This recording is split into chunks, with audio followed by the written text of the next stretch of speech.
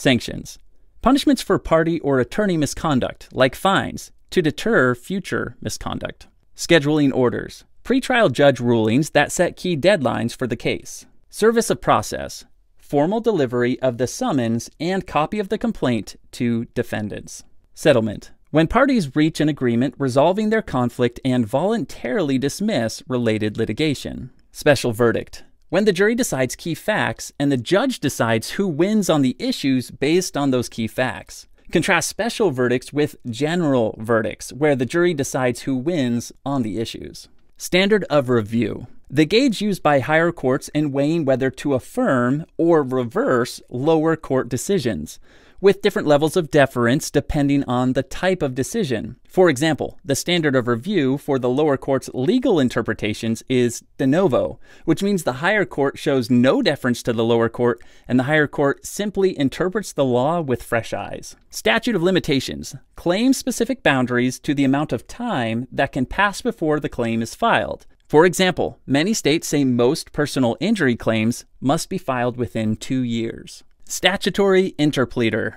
A way for property holders to sue parties who claim interest in that property under special rules. For example, subject matter jurisdiction exists if the property is worth at least $500 and there's diversity between at least 2 claimants. Service and personal jurisdiction can be nationwide, and venue can be anywhere a claimant resides. Sua sponte.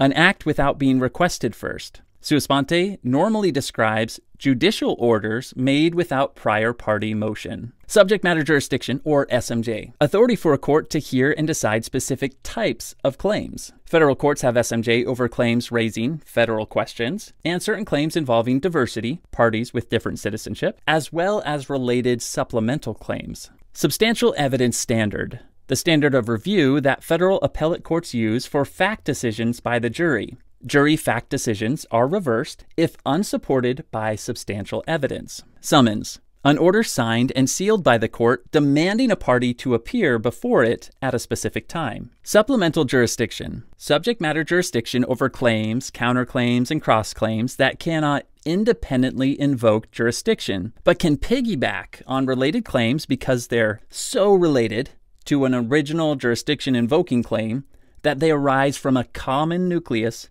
of operative fact, like claims involving the same event, or state claims that almost mirror federal claims. Supplemental pleading. A pleading that keeps the original pleading current by declaring what has occurred since it was filed.